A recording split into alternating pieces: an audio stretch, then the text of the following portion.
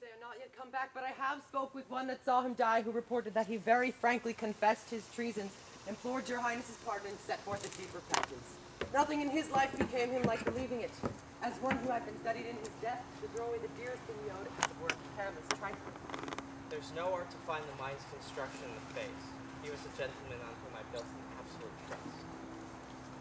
Ah, worthiest cousin, the sin of my ingratitude even now. Thou art so far before, the swiftest wing of recompense is slow to overtake thee. Hast thou less deserved, that the proportion of both payment and thanks might have been mine. Only thing I have left to say, more is thy due than more than all can pay. The service and loyalty I owe in doing it pays itself. Your highness's part is to receive our duties, and our duties are to your throne and state, children and servants, which doing but what they should, save towards your love and honor. Welcome hither. I have begun to plant thee and will labor to make thee full of growth. Noble Banquo, hast thou less deserved? Far must be known. No less to have done so. Let me enfold thee and hold thee to my heart. There, if I grow, the harvest is your own.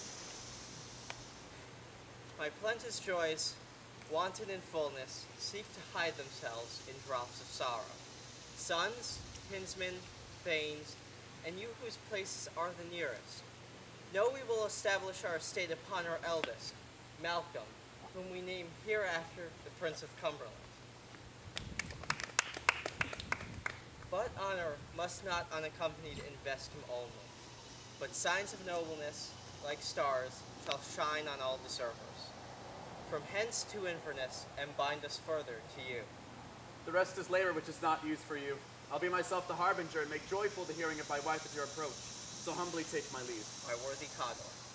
The Prince of Cumberland. That is a step on which I must fall, or else or leap, for my way it lies. Stars, hide your fires. Let not light see my deep and dark desires. The eye wink the hand, and yet let that be, which the eye fears when it is done to see. True worthy Banquo, he is full so valiant in his commendations that I am jealous. It's a banquet to me. Let's after him whose care has gone before to bid us welcome. It is a peerless kinsman.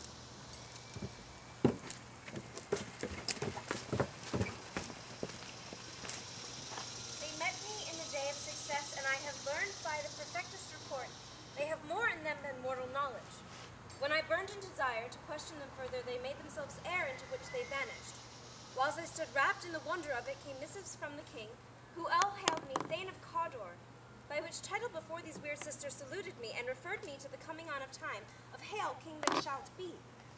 This have I thought good to deliver thee, my dearest partner of greatness, that thou mightest not lose the dues of rejoicing by being ignorant of what greatness is promised thee. Lay it to thy heart and farewell. Glamis thou art, and Cawdor, and shalt be what thou art promised. Yet do I fear thy nature. It is too full of the milk of human kindness to catch the nearest way. Oh, thou wouldst be great, art not without ambition, but without the illness should attend it. What thou wouldst highly, thou wouldst thou holily. Wouldst not play false, and yet wouldst wrongly win. Thou dost have, great Glamis, that which cries, thus thou must do if thou have it, and that which rather thou dost fear to do than wishest should be undone. Hie thee hither, that I may pour my spirits in thine ear, and chastise with the valor of my tongue all that impedes thee from the golden round, which fate and metaphysical aid doth seem to have thee crowned withal.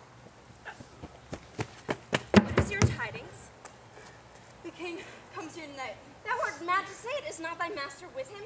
Who art so would have informed for preparation? So please you, it's true, our Thane is coming. One of my fellows at the speed of him who, nearly dead for breath, had scarcely enough to make up his message. Give him tending, he brings great news. The raven himself is hoarse that croaks the fatal entrance of Duncan under my battlements. Come, you spirits that tend unmortal thoughts, unsex me here, and fill me from the crown to the toe-top full of direst cruelty. Make thick my blood, stop up the passage and access to remorse, that no compunctious visitings of nature shake my fell purpose, nor keep peace between the effect and it. Come to my women's breasts and take my milk for gall, you murdering ministers, wherever in your sightless substance you wait on nature's mischief. Come, thick night, and pall thee in the dunnest smoke of hell, that my keen knife see not the wound it makes, nor heaven peep through the blanket of the dark to cry, hold! Hold! Great, Glamis, worthy Cawdor, greater than both, by the all hail hereafter. Thy letters have transported me beyond this ignorant present, and I feel now the future in the instant. My dearest love, Duncan comes here tonight. And when goes hence? Tomorrow, as he purposes. Oh, never shall sun that morrow see. Your face, my thane, is as a book where men may read strange matters. To beguile the time, look like the time, bear welcome in your eye, your hand, your tongue look like the innocent flower, but be the serpent under it. He that's coming must be provided for. And you shall put this night's great business into my dispatch, but shall to all our nights and days to come give solely sovereign sway and masterdom. We will speak further. Only look up clear. To alter favor ever is to fear. Leave all the rest to me.